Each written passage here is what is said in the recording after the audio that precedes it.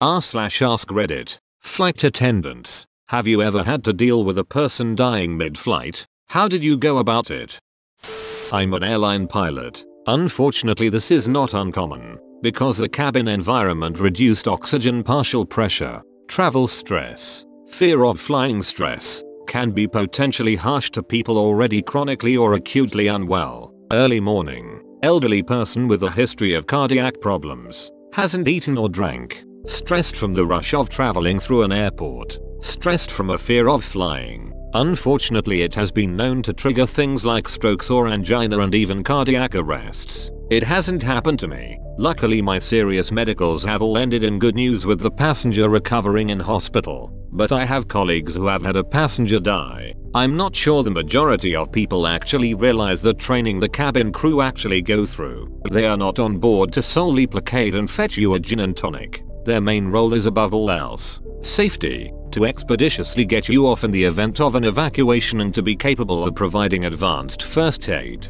They, and us in the flight deck, are medically trained and have to go through a government-approved program of refresher training biannually. The cabin crew have access to a defibrillator, oxygen, drugs and a large quantity of first aid equipment and materials across 3 first aid kits. Long-haul aircraft have a secure pack of serious emergency use drugs like adrenaline and anesthetics that the crew cannot use. They are only for the use of any doctors on board during a medical emergency. The crew are all trained to recognize the symptoms of, coordinate, and immediately begin to treat serious emergencies like strokes, arrests, anaphylaxis, all sorts. At least 3 will treat in predefined roles while the 4th will call us to pass details and provide a preliminary recommendation. That is, we have to divert now. Unfortunately, passengers can and do die. The success rate of ROSE, recovery from arrest, outside of hospital is very poor. When they do, the crew do all they can to protect the dignity of the passenger and assist comfort their relatives or travel companions on board.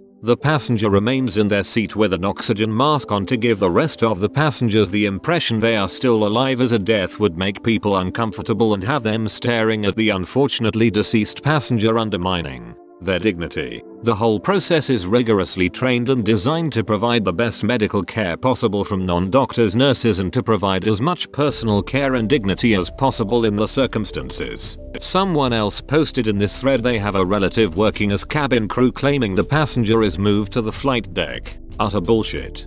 Thanks for this. As a paramedic, I did wonder what drugs etc. you had on board. Last time I boarded a flight, there was information that a patient had a severe allergy to oranges. I mentally refreshed myself on the anaphylaxis pathway just in case. Then the dessert had oranges in it and it turned out they weren't actually severely allergic. Phew.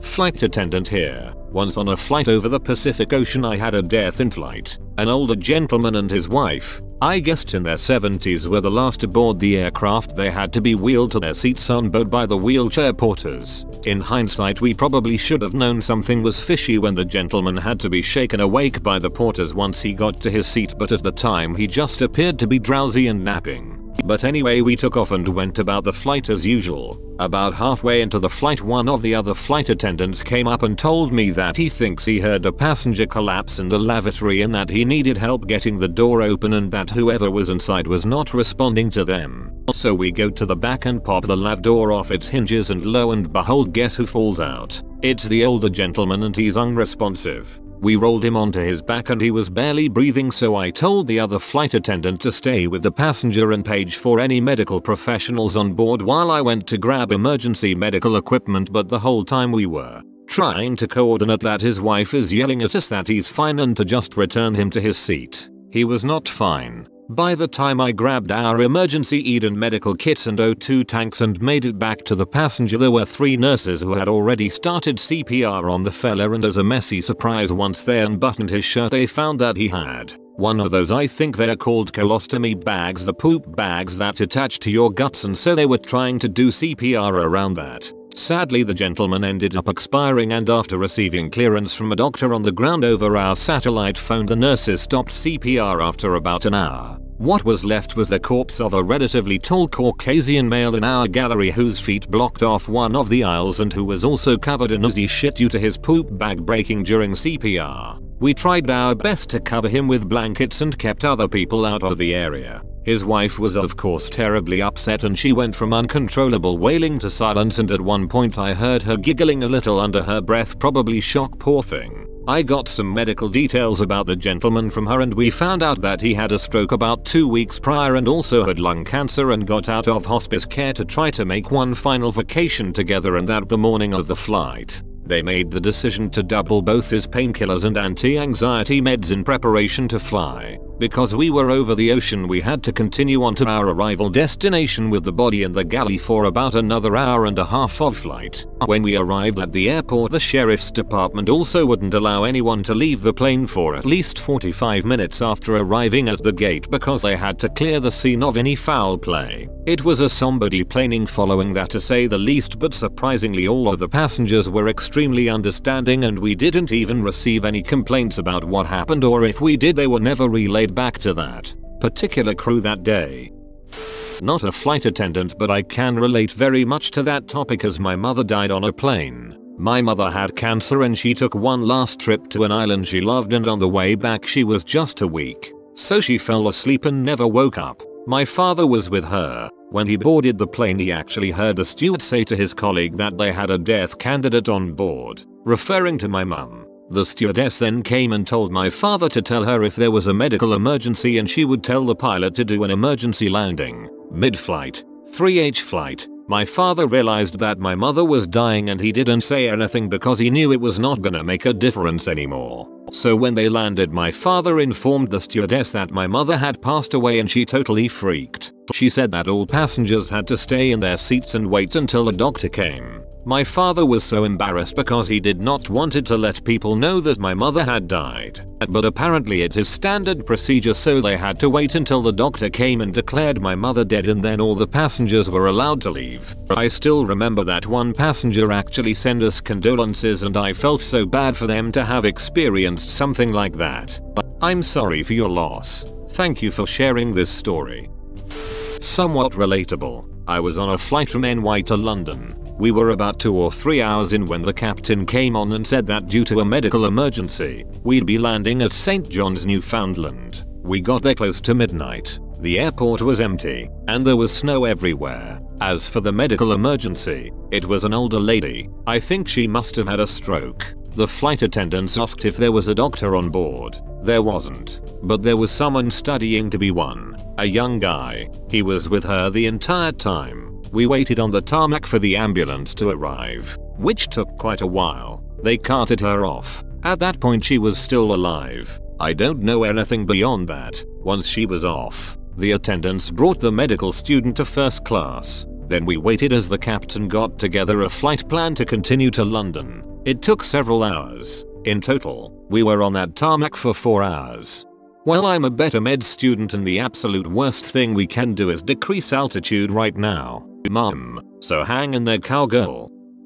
It happened to my mother. A mom was taking her son who was dying of AIDS back home to Mexico City to die with his family. On the way he went to sleep and never woke up. The mom looked over at my mother midway through the flight and said, "He's not sleeping, is he?" It was very sad. They played it off like he was just sleeping so as not to alarm the other passengers. The captain radioed ahead to the ground crew who had the mortuary services ready to take the body. They waited till everyone had gotten off the plane before having the mortuary come and take the body away. They decided not to do an emergency landing because he was going home to Mexico anyway, and if they did an emergency landing the family would then have to arrange transport to Mexico City anyways.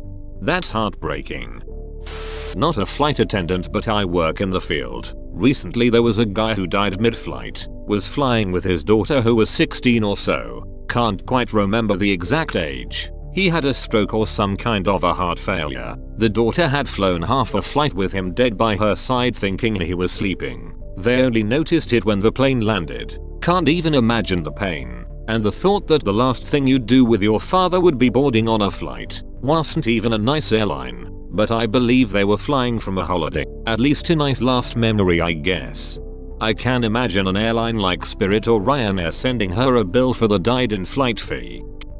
There was one time where my mom and brother were flying to Lebanon, and at one point in the flight an older man died. What they told me was they pretty much just left him where he was and put a sheet over him. Afterwards they just made an emergency stop in Canada so they could take the body off the plane. This comment killed me for some reason.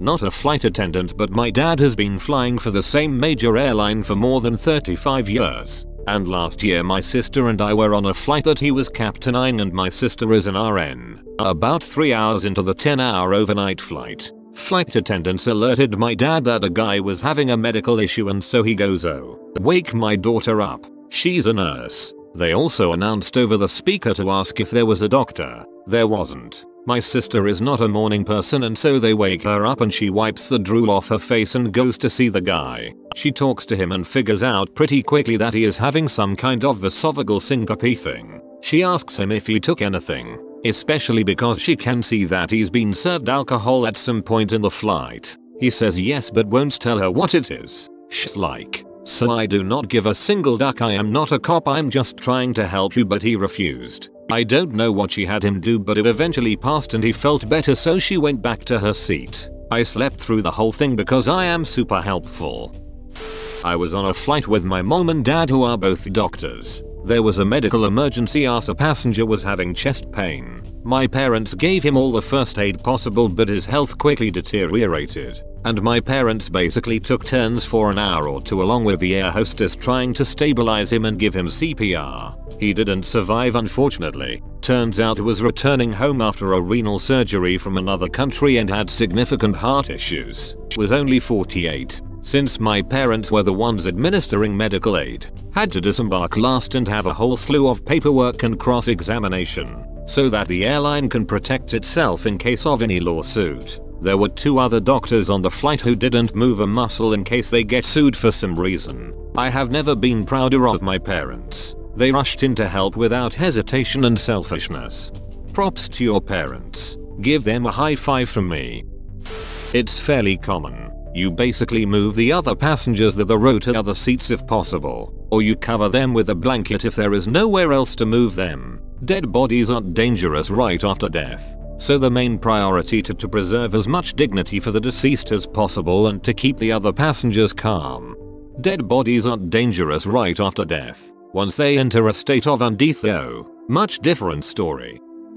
Not a doctor or witness to one of these events, but my parents were once on a plane where someone had a medical emergency and the EMTs were waiting at the gate to help the guy. The flight attendants made an announcement for everyone to stay in their seats so the EMTs could get to the patient, but nobody listened. My parents were horrified as they watched the aisles fill up with people, making it impossible to get to the patient. My parents never found out what ended up happening, but I can't imagine things ended well for the patient if they couldn't even get medical attention once the plane finally landed. Watch it, people.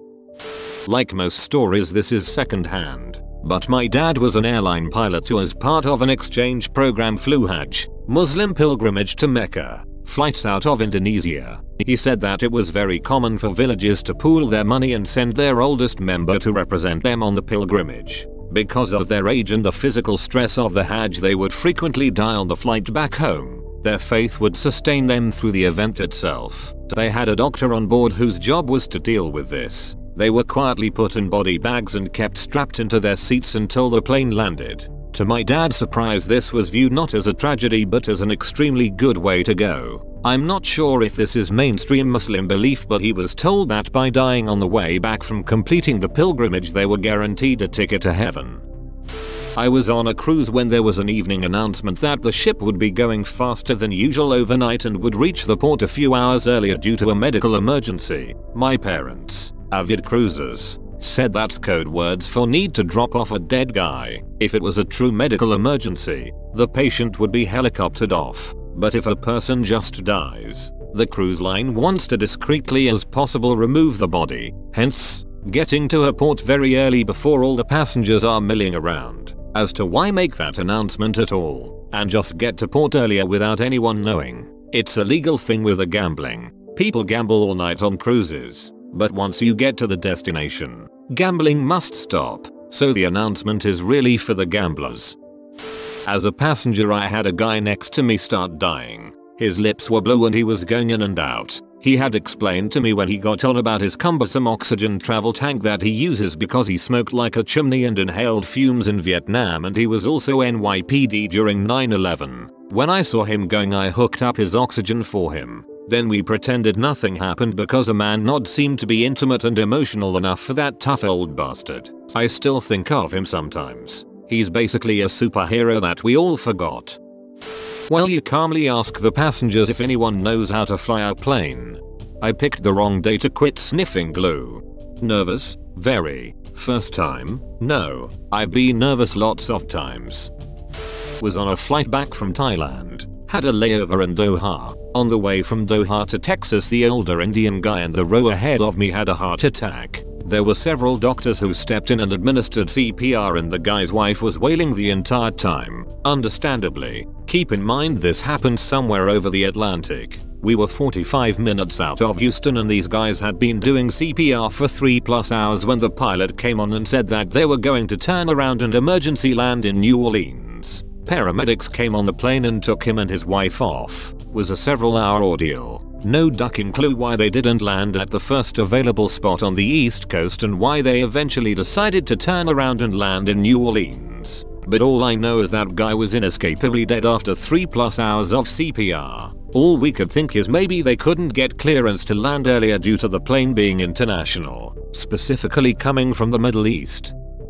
When I was going on very stressful trip from Maryland to California to testify in a murder trial, I had sudden symptoms on takeoff that seemed like I could be having a heart attack. It turns out that it was just the pressure put on my facet joint arthritis that mixed with panic when I had the pain. But they didn't know that for some time. They called for doctors and took me to the back of the plane, where I ended up staying for most of the flight. The doctors used the medications I had on hand to help me, but it was the two stewards that took care of me. I hadn't realized until then how much more there is to their job than just wrangling passengers and serving drinks. They were so kind and supportive of me and took me from being terrified for my life to being calm and well enough to go back to my seat to nap for the last hour. I will never forget how great they were. I just wanted to post this, because there are far too many people who disregard how great the flight staff is and all that they go through. They really deserve respect for all they do. This is an open thank you to all of you.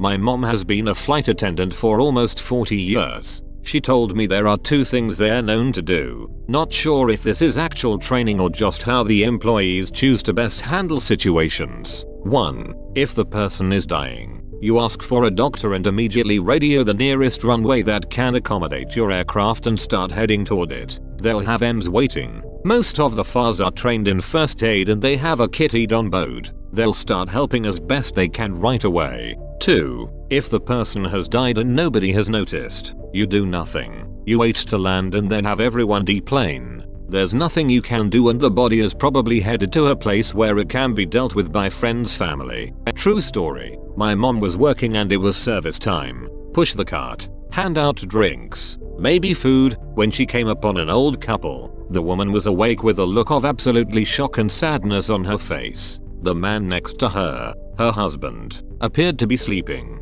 My mom said that neither one of them said a word, just exchanged knowing glances. My mom gave her a water and a note that said, "We're in the back if you need anything," and moved to the next row. Once they landed and everyone deplaned, the woman broke down and they got Emson to take his body out. Edit. Spelling.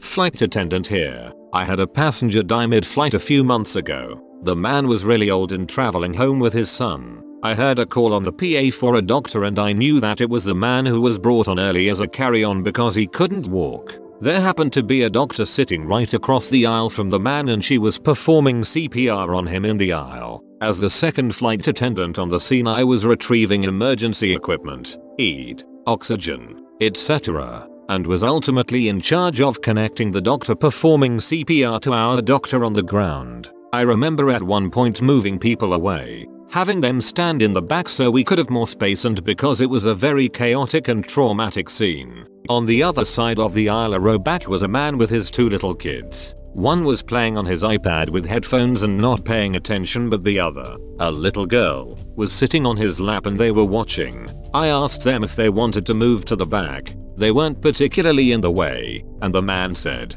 no, it was okay. I was surprised that he would let his daughter see what was happening but continued to assist with then scene. Since I was the one trying to contact the ground medical doctor, I was standing above the doctor giving CPR and using ED. At one point I heard her say something to the effect of, would he have wanted this? I looked at the son who was sitting watching. They must have established that he had a do not resuscitate, and the doctor stopped CPR. Then we all waited for him to pass. It was surreal. It didn't take long and we watched him pass. Another doctor on the scene closed his eyes. We covered his body with a blanket. Two wonderful people in first class offered to switch seats with the son and the deceased. It was a completely full flight, so this was good because it provided a more private space for his son and his deceased father. Later in the flight crew was gathering information from all the people on the scene that helped. When I got to the main doctor who was working on him, I realized that she was flying with her family. The little girl sitting on her dad's lap was her daughter.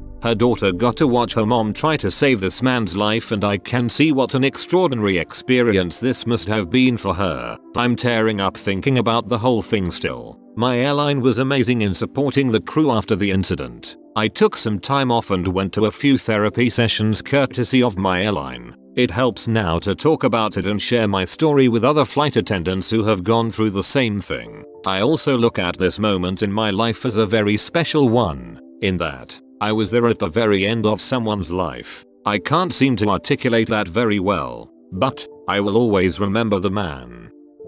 Again, somewhat relatable. My ex-husband is a doctor in the British Army. That army thing is a key piece of information you need to keep at the forefront of your mind. About 15 years ago we were on a plane crossing the Atlantic, and here comes that announcement. If there is a doctor on the plane, could he or she make themselves known to a member of the cabin crew? After I had jabbed him in the ribs a few times, he got up snarling and went to look for whoever it was he was going to have to shoot. He came back about 3/4 of an hour later and sat down with a face like thunder. I asked him what had happened, and he said that there was a young couple on the plane who had taken drugs before the flight and were having some kind of bad reaction. Dehydrated, hallucinating, distressed, vomiting, etc. The captain had said that if he thought they were ill enough he would divert the plane to Iceland. Are they going to be okay? I asked. I have no idea, he replied. But I'm not going to ducking Iceland. They were and we didn't. Whoa, you made it to the end? You're a ducking beast. Thanks for watching, mate. Make sure to smash that like button and subscribe for more high quality content.